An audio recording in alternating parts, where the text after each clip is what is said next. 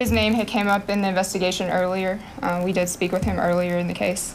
We were not able to charge him at that time. Wyatt Williams was arrested on drug and gun charges 2 days after police say Dequante Hobbs Jr. was shot and killed.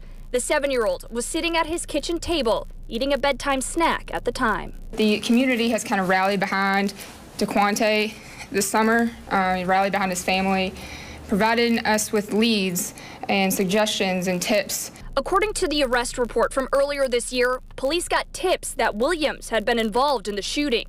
We need to talk to those people and get them to tell us what happened. Detectives say Williams had been hanging out, playing dice in a yard near Hobbs' home when the shooting happened. He had pulled a gun and shots were fired in the direction of someone else, and one of those bullets went through Dequante's window.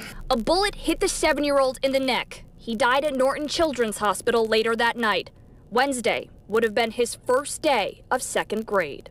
But unfortunately, he's not here to see his classmates, his friends, his teachers, and his loved ones, his family. Detectives say tips from the community helped them charge Wyatt Williams with murder. There were several people that did speak up. So putting all those together, putting all those statements together is what we got us here today.